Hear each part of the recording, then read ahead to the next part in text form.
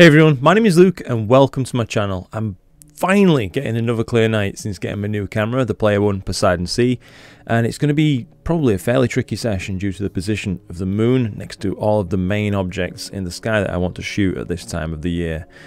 I do have something planned, so let's dive straight into it and I'll show you my setup in Nina.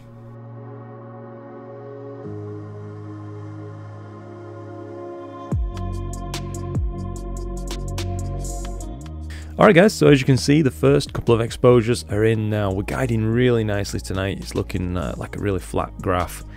Can't fault this EQ8. I should point out that I'm shooting through the IDAS NBZ UHS filter. That is IDAS's own high-speed narrowband filter. So it's got a hydrogen alpha wavelength and an oxygen 3 wavelength on the glass. So it's a classic duo narrowband filter.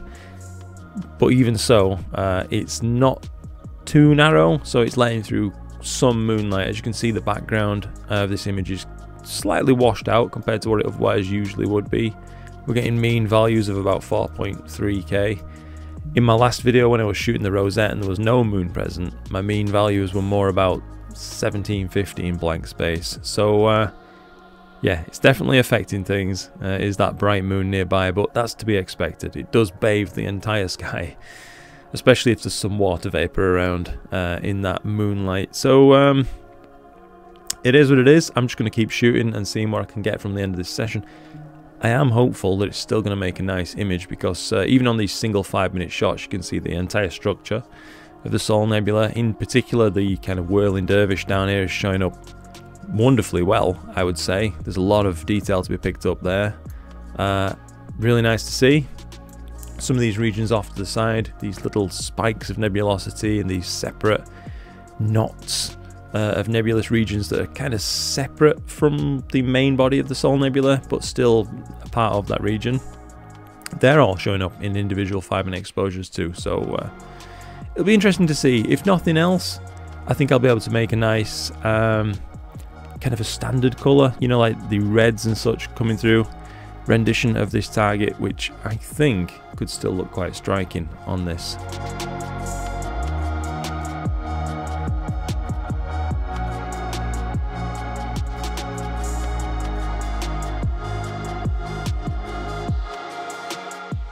Alright guys, I figured it was time to give you a bit of an update, let you know how the night's been progressing. So as you can see, guiding going off really well, everything's looking very neat indeed. I think we're seeing maybe some slight increase in quality of the sub-exposures, not by much, nothing drastic, but they look just slightly sharper now as the target's a touch more elevated than it was at the very start of the night. So I'm hopeful I'm going to be having enough data here at the end of this little session to actually make a decent image with, and that's all that I'm really looking for tonight. I'm not looking to do any intensive testing or anything. I just want to enjoy my equipment and share it with you guys.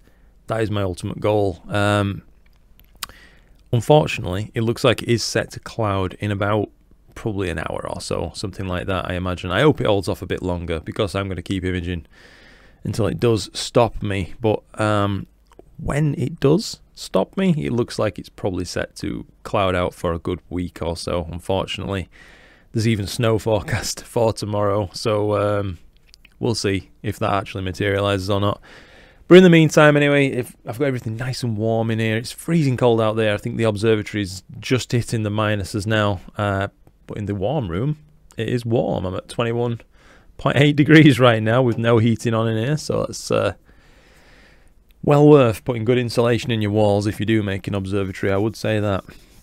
So yeah, I'm just going to chill out now. I think this is the end of my session. I've got a nice mug full of coffee right here for me. And what could be better to finish my session than a Bakewell tart? I'm going to eat that in just a moment as soon as I'm done here. So I think that's about it from me, guys. I hope I've got a good image. I hope that anybody who's actually out there tonight on this night that I'm shooting, which is the 7th of December, that you get to see the Mars occultation, which I don't think I'm going to get to because of this cloud that's coming.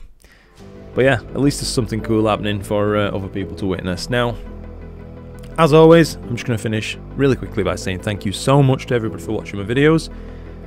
I say it every time, And you know what? I mean it every time. I do appreciate you all, and I'm extremely thankful to you. I can't put into words how much it means to me. So thanks to everybody watching. Thank you everybody giving you support.